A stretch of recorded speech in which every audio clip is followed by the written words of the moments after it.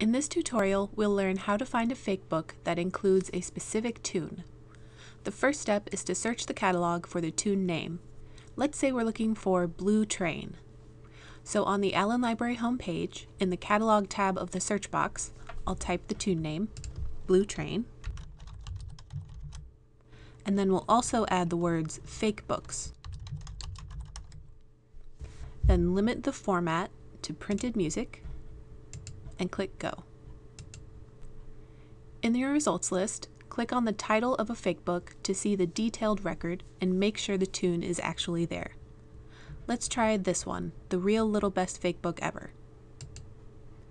If the words in your tune are common words, they may show up in some other tune name, so you need to look through the contents list to make sure the tune is actually there. A handy trick is to use Control F on a PC or Command F on a Mac.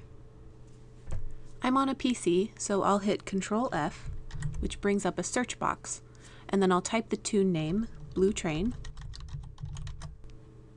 and that will search the web page for those words. You'll notice it didn't find any results in the contents list of this fake book. This record includes the word blue in a couple places, and the word train in one place, but it doesn't include those words together as one tune name. So let's go back to the list of search results and click on one of the other options. I'll choose this first one, Real Jazz Classics Fake Book. So in the detailed record, I'll hit Control F again and search for Blue Train, and we find the correct tune. In this record, you can also see why we include the words fake books in our catalog search. Every catalog record for a fake book will include the words fake books as a subject. So by adding those words to our catalog search, we eliminate other results that are not fake books. To find this in the library, we can just scroll to the bottom to find the call number, and then go find it on the shelf. Now let's try a different tune. We'll look for hard eights. So back up to the top in the catalog search box, we'll search for the title, Hard Eights, and the words fake books. Limit the format to printed music, and click Go. Now we get only one result for this search, and if we do Control F and search for the tune name, Hard Eights, we see that it's not actually included here. But you're not out of luck. Not all of the catalog records for fake books will include a list of all the tunes, so to find the tunes in those books, we'll have to use an index.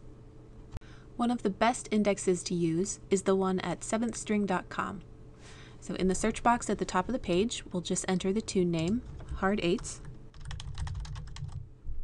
and click Search. Our results list gives us a list of all of the fake books that include this tune.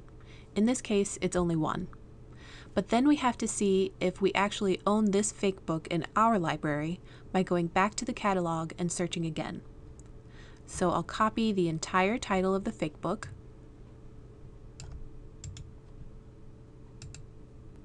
then go back to the catalog and paste it into the search box.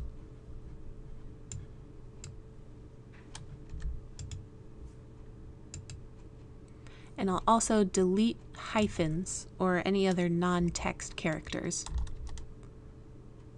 and then click Go. Now it comes up with no results, but here's another tip. VOL stands for volume, and it could be in the catalog record that it's written out the whole word, volume, or it could be shortened to just V period.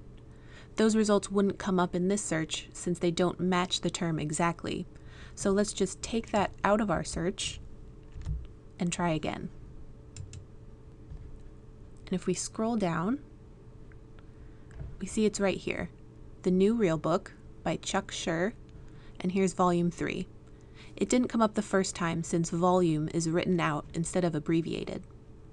If we click on that to open the detailed record, we can see that this one doesn't include a contents list, which is why it didn't come up when we searched for the tune name. But since we used the index to find the tune, we know it's included in this book. Then all you have to do is get the call number and go find the book on the shelf.